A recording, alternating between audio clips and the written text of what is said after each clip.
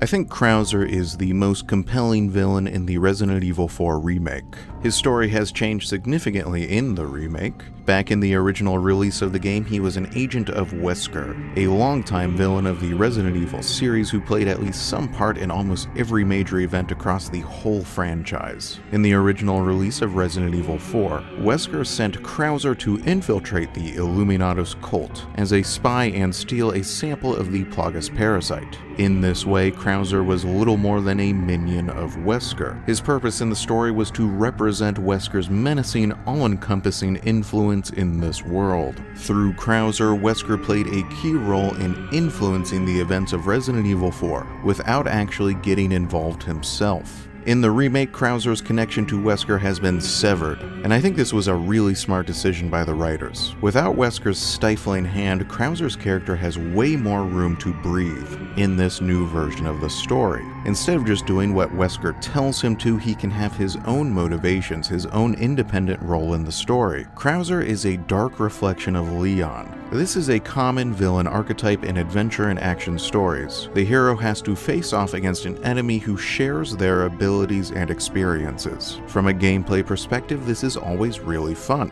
because you have to overcome an enemy who can do a lot of the same things as you. But story-wise, this is also always really interesting because it essentially forces the hero to face off against themselves. The hero has to confront a villain who shares their own abilities and experiences, hence the term a dark reflection. A dark reflection is a character who has had similar experiences to our hero, but in response to those experiences, the dark reflection made different choices. In this way, our hero confronts an alternate version of themselves, a version of themselves that followed a different path. When our hero overcomes his dark reflection, his victory serves as proof that our hero's choices were the correct ones. The dark reflection's defeat proves that his alternate choices were misguided or selfish or flawed in some other way. You see this villain archetype all over the place in stories. For example, half of every supervillain ever is a dark reflection of their superhero rival, and this is exactly the role Krauser serves in Resident Evil 4. Krauser shares many of the same abilities and experiences as Leon. They are very similar characters. They are both American Special Forces agents with traumatic past experiences confronting horrific biological weapons. However, whereas Leon's experiences with bioweapons led him to dedicate himself to defeating those weapons in order to save innocent lives, Krauser's experience with bioweapons led him to believe that all other forms of power were futile in the face of these bioweapons, that pursuing any other power would lead to suffering, defeat, and death, and so he became obsessed with possessing that power for himself. When Leon defeats Krauser, he is also proving that his choice to dedicate himself to battling biological weapons and defending innocence was not a naive choice, but the correct choice, the righteous choice, the winning choice, while Krauser's pursuit of power at the expense of all else is exposed as a weak-minded, hollow, and ultimately self-defeating goal. There are elements of this dark reflection in the original story, but I think they've been enhanced in this remake.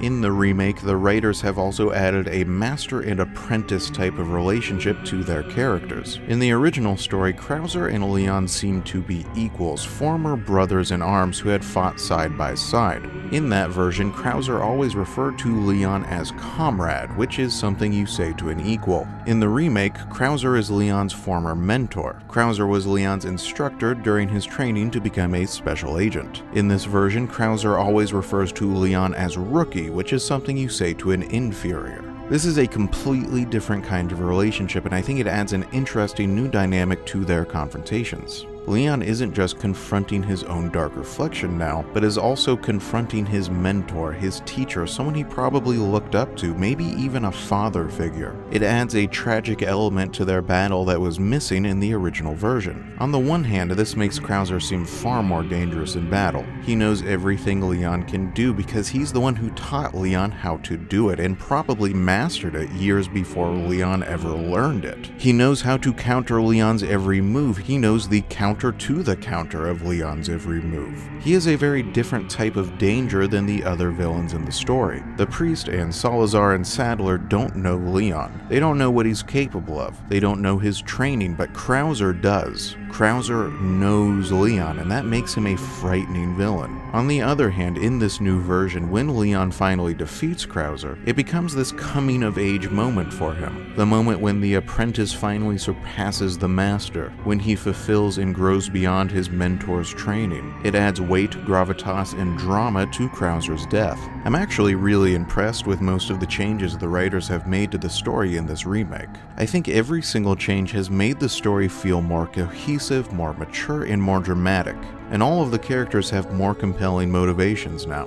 What I want to do now is follow Krauser's story from its beginning to its end in Resident Evil 4, see how the writers introduce, develop, and ultimately end the story of Jack Krauser. But first, let's start with some backstory. I remember being very confused by Krauser's backstory the first time I ever played Resident Evil 4, because when Krauser first appears, Leon is like, "Whoa, holy crap, it's Krauser, whoa! Remember when we went on that whole big adventure in South America together? That was crazy!" And I was like, who the heck is this guy? I've never seen this guy before in my life. I was certain that I had missed an entire Resident Evil game somehow. Like there must have been a Resident Evil 2.5 somewhere starring Leon and his best buddy Krauser hanging out in South America, because Resident Evil 4 introduces Krauser as if you should already know him. But you don't, no one does. There is no other game. Krauser is a brand new character. Of course, nowadays there actually is a game that tells that story. Resident Evil The Dark Side Chronicles released for the Nintendo Wii in 2009, and it at least partially takes place during Operation Javier, and stars Leon and Krauser. I think I'm going to try to track down a copy and review that game on this channel because I've never played it, but I am very interested in it now. Anyway, this is kind of a confusing way to introduce a new character. Midway through an established franchise, throw in a brand new character and be like, I've been here all along, we have lots of backstory together, I swear. Resident Evil 4 does do a good job of concisely explaining Leon and Krauser's shared backstory though, and any confusion on the player's part should only be temporary. As previously stated, in this new version of Resident Evil 4's story, Krauser was Leon's mentor. Following the events of Resident Evil 2, Leon Kennedy was recruited by the American government, and that's where he met Krauser, an older agent. Krauser's training transformed Leon from a simple rookie cop into an elite covert agent. Everything Leon is capable of in Resident Evil 4, all of his fancy kicks and acrobatics, his knife work, his mastery of so many different kinds of weaponry, all of this is thanks to Krauser's training. It would not be an exaggeration to say that Krauser, as Leon's teacher, is at least partially responsible for everything Leon accomplishes here. And it's also thanks to Krauser's training that Leon is able to defeat Krauser himself, which is a classic case of literary irony. Following this training, Leon and Krauser were sent on something called Operation Javier, an American covert special forces operation in South America related to hunting down and destroying bioweapons.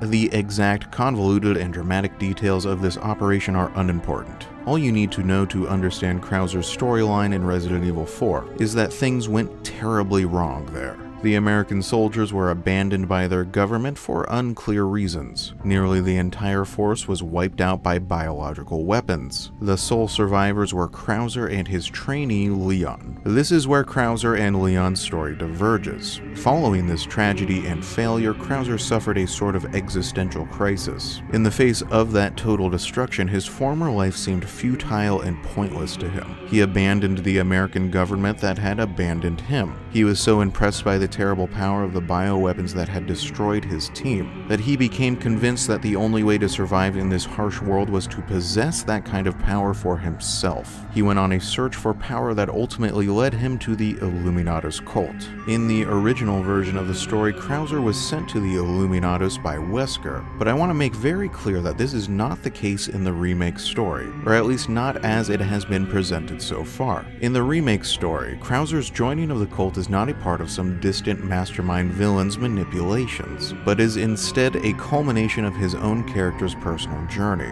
which I think is narratively much more interesting. A character who makes their own choices is always a more interesting character than one who is merely following someone else's orders. With the Illuminatus, Krauser discovered the kind of power he thought he needed to survive. He is not a covert agent infiltrating their group this time, but instead a full-fledged member of their cult, a worshipper of the Plagas. virus, and he works just as hard as the rest to spread the parasite across the world. Alongside Sadler, he came up with a plan to kidnap the president's daughter, and through her infect the American government. It was Krauser who personally led the operation that successfully kidnapped the president's daughter and transported her to rural Spain. Now, you might suspect that Krauser is doing this to get revenge on the American government, who he feels betrayed him. But later on, Krauser himself will claim otherwise, so we can discuss it in more detail then. And this is where the plot of Resident Evil 4 begins, when Krauser's old trainee and partner Leon Kennedy is sent to Spain to track her down. Unlike Krauser, Leon did not abandon the government that had abandoned him. Leon was not impressed by the destructive power of the bioweapons that destroyed their team during Operation Javier. Instead, Leon was horrified by them. He was further convinced that he needed to be stronger and smarter to face them and save innocent lives. Both he and Krauser recognized the need for strength, but whereas Krauser sought that strength through the shortcut of using biological weapons, Leon found that strength within himself through training and dedication. This is the core of their conflict, these two different methods of acquiring strength, and when Leon finally defeats Krauser, inner strength will have proven to be the superior strength. Krauser doesn't show up until over halfway through the game in one of Leon's visions of Sadler, and I think we should watch it together and see how the writers introduce this character, so here it is. Pitiful little lamb. Your suffering came in, just as it has Frauenhilde's daughter. Who has joined us in communion, And now she is of our flesh, of our blood. My faithful disciple will show her the path. go now. Deliver to these vagrant children their salvation. As you wish. So, I've spent all this time talking about how Krauser fits the archetype of the Dark Reflection, and then here, in his very first appearance in the game, you see him only through his reflection in this knife. This is Krauser's introduction to the story. This is the first time you'll ever see him. Before you learn anything about his character's backstory, motivations, or personality, the game has already shown the audience what his role in this story is going to be, through the photography of the scene here, that he is going to be the classic dark reflection of the hero. I really like how the composition of the scene here matches his role in the story. Let's move on to Krauser's second appearance in the game. We're out of that hellhole. The fresh air is sculling our names. Por fin! Gus, if we made it all this way, you know it means we're almost... Almost what?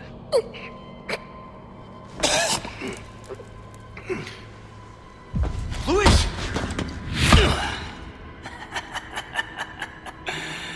Long time no see, rookie. Major Krauser? What the hell? Why? Recovering stolen goods. And killing a few rats along the way. Easy work. Ashley, it was you. You catch on quick! Didn't I teach you? Knives are faster.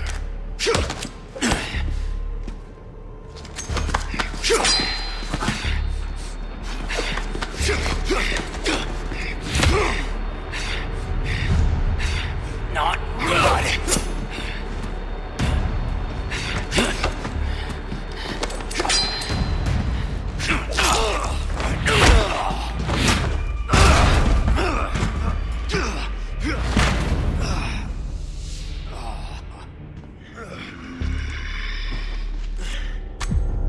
We are just getting started, rookie.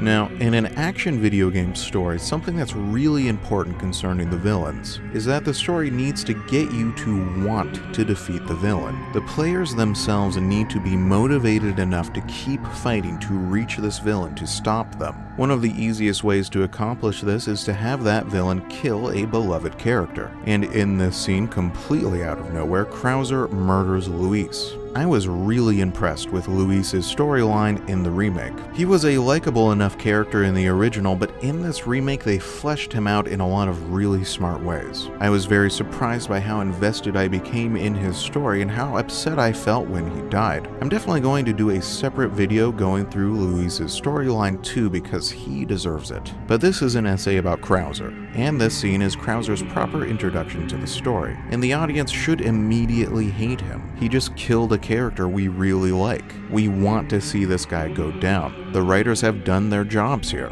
They've given the player a motivation to keep playing. In the original game, Sadler was the one who killed Luis, but in the remake, the writers have shifted this murder over to Krauser. I find this to be a really interesting decision. I think Krauser is the most compelling villain in this game, even more so than Sadler, and I think the writers recognize that too. That mix of dark reflection and mentor archetypes makes him really interesting, and so the writers gave him the most despicable act in the story, the murder of Luis. It makes the audience's relationship with Krauser much more personal, which mirrors the personal nature of Leon's relationship to him. Unlike Sadler, who is sort of a random villain who has no relationship to Leon, Krauser does have a relationship with Leon, and so letting Krauser be the one to murder Luis, Leon's new companion, instead of Sadler adds far more emotional weight and drama to the scene. As for the rest of the scene, the writers do a good job of immediately establishing the backstory between Leon and Krauser. Krauser calls Leon Rookie, something you'd say to an inferior, while Leon calls Krauser by his title, Major Krauser, a term of respect. The language here establishes their mentor and apprentice relationship.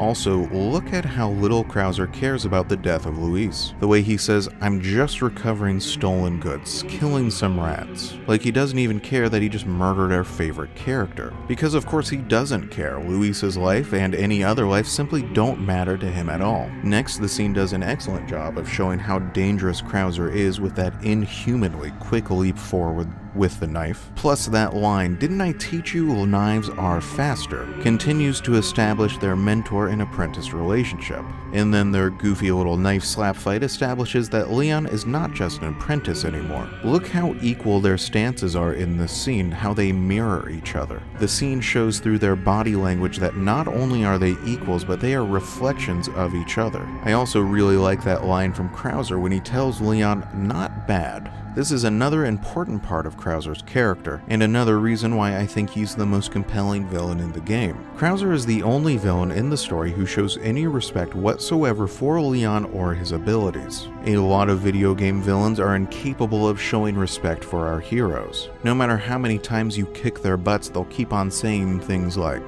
"You're nothing, you're just a worm, I'm gonna get you next time." It requires a certain level of self-awareness for a villain to acknowledge their adversary's strength. It requires a certain level of respect of recognizing your opponent's humanity. I always really like seeing it in a story because it makes me respect that villain more, and you really can't help but respect Krauser some in this game, if only for his combat prowess. I also absolutely love this shot where Krauser lands and then slowly rises. I mean, let's watch it again because he looks so menacing here.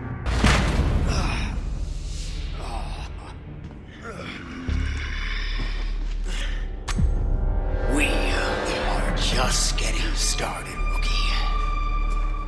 Isn't that shot just completely perfect? Krauser looks so freaking scary there. I love it. I'm gonna continue to gush over this part of the game and declare that I think this boss fight may be the best one in the game. All of Resident Evil 4's boss fights are really well done. It has a lot of really memorable and crazy over-the-top fights against horrifying monsters. But what I like about this first battle with Krauser is that, compared to those other fights, this one is smaller, it's quieter. It's more intimate. It feels like you're facing off against someone who can match all of Leon's skills. It feels like something totally different than every other confrontation in the game. I really like it. I think it's really well done. The writers also made a smart decision to work a lot of exposition into the fight itself. Instead of making players sit through a long exposition-heavy cutscene where Krauser explains his backstory and motivation, we get it during the gameplay of the boss fight. Throughout this whole fight, Leon and Krauser are speaking, and we learn more about his motivation motivations here than in any cutscene. Krauser claims that he is not under the cult's control, but that he made the choice as a free man to join them, which Leon naively refuses to believe. At first, Leon can't understand why anyone, especially his own mentor, would willingly join the Illuminados, but Krauser will explain it. There's this interesting moment where Leon asks why anyone would join that cult, and Krauser seems genuinely surprised by the question. He says, "Why? Don't you remember what happened?" And I'll let Krauser say the rest himself. Soldier like you! Why would you work for these freaks? Have you forgotten what happened 2 years ago? Operation Javier? No soul, no mercy, only devastating power. What's wrong? I want you to save for myself. To Krauser, pursuing the power of bioweapons, joining the Illuminados cult, taking that power for himself is an obvious choice, after the tragedy and betrayal that destroyed his entire unit. He seems genuinely kind of confused why Leon doesn't see things the same way. Despite being reflections of each other, they are fundamentally different characters who see the world in very different ways. Something else that's interesting to me about Krauser's character is that he never once tries to recruit Leon to the Illuminados side. Typically, as the former mentor turned to the dark side, this would be Krauser's role. He would have some line where he says, "Join me, Padawan, and we'll rule the world together." But that never happens. I think there are two reasons for this. Firstly, Krauser knows that it would be a waste of time. He knows Leon too well to believe Leon would ever join the Illuminados. Secondly, and much more importantly, Krauser doesn't care about that. Krauser only cares about defeating Leon in battle, in proving to himself through victory that his choices were superior. Remember, Leon and Krauser share nearly identical traumatic experiences with bioweapons, but they both made very different choices in response. It seems to me that Krauser feels a need to prove to the world, to Leon, and to himself that his own choices were the correct ones. The only way he can do that is by defeating Leon, his own dark reflection. If he can defeat Leon with the new power he has attained, then that power was worth it. But if Leon can still defeat him after all he's done, then it was all pointless. Let's move on to Krauser's next appearance in the story. I've been waiting for you, rookie. Oh, worried about the girl, is that it? That's just like you. You always had poor judgment. But if you think I'm gonna let you out of here alive, you're even more naive than I thought. You can't save her. You can't save anyone. Give it up, Krauser! Being a lackey for these maniacs won't bring your men back. And what the hell for? Revenge on the government? You think they would want that? Revenge. You think I'm doing all this for revenge? Isn't that what this is all about? See, in that jungle, I had a revelation. The most important thing in this world is pure, unadulterated power. Those Illuminados have given me that. You know, you were always an asshole. But at least you had some kind of code. Some honor. And look at you now. Enough reminiscing. Move out and draw fire, soldier!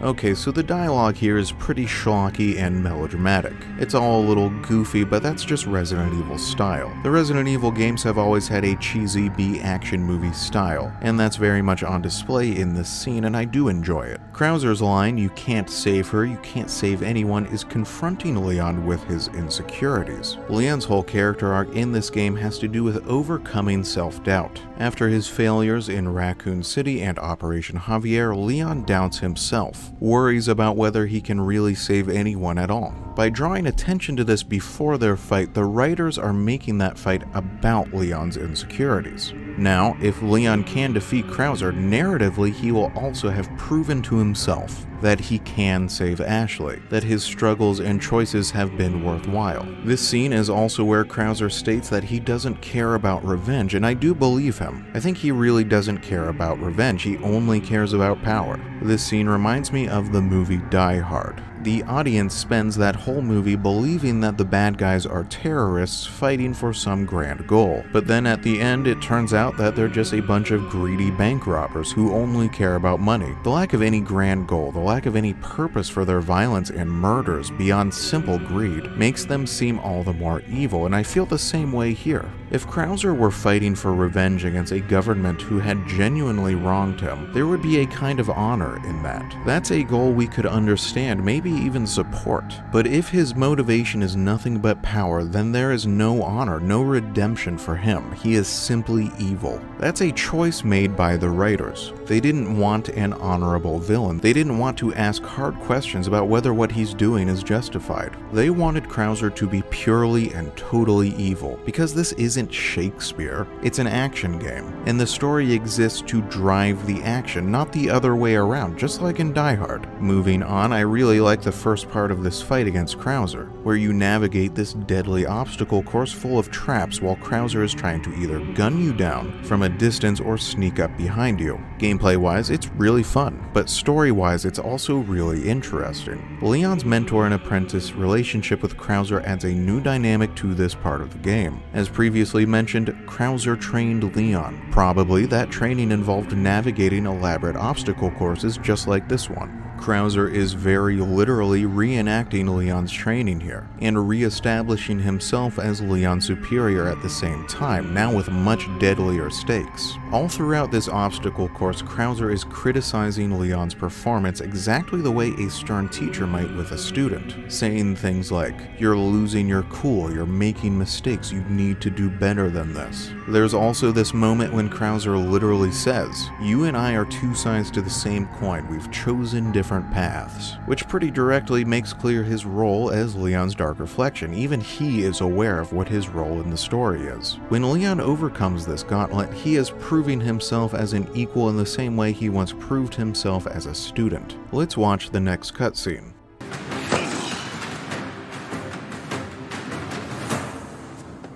Are we done here, Krauser? I told you.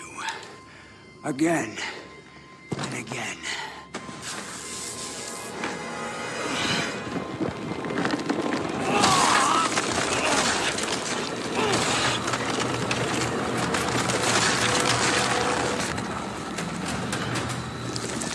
You're too soft to do what's necessary.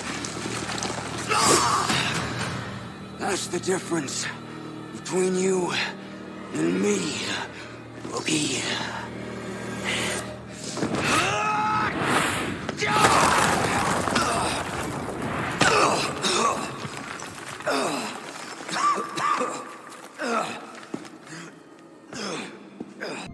Here, Krauser displays the full extent of his new power, transforming into a monster. I want to point out a difference between Krauser's transformation into his monster form and the other villains in the game. The Priest, Salazar, and Sadler all have moments when they lose control of themselves, and they completely cast off their humanity, transforming into total monsters. Contrast that with Krauser here. Krauser maintains control of himself, his emotions, and his body. He only transforms as much as he needs to gain an edge in this battle. He is still noticeably human even after his transformation.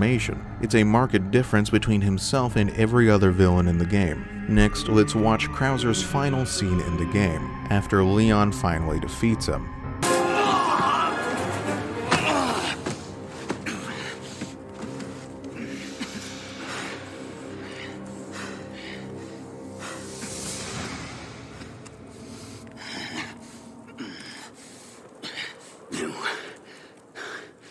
What you have to do.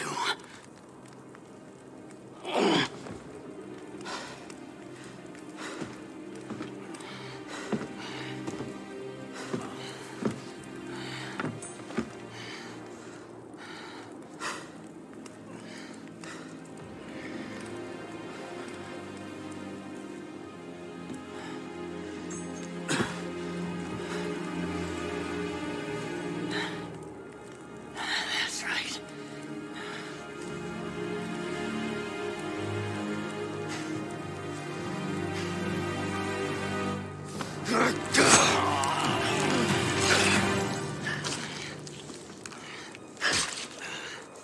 dreamed well. Leon.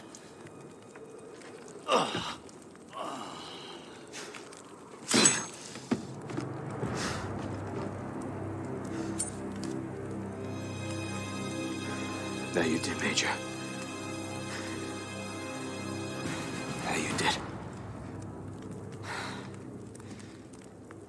In the context of the Resident Evil franchise, this is a fascinating scene, because I'm pretty sure, and please do correct me if I'm wrong here, but I'm almost certain that this is the only villain in the entire series who gives up after being defeated. Every single other villain in every other game desperately fights until their last breath. They fight more and more desperately and ferociously the closer they are to being defeated. But not Krauser. When Krauser is defeated, when he realizes that he's been beaten by Leon, that he can't win anymore, he gives up, he accepts defeat.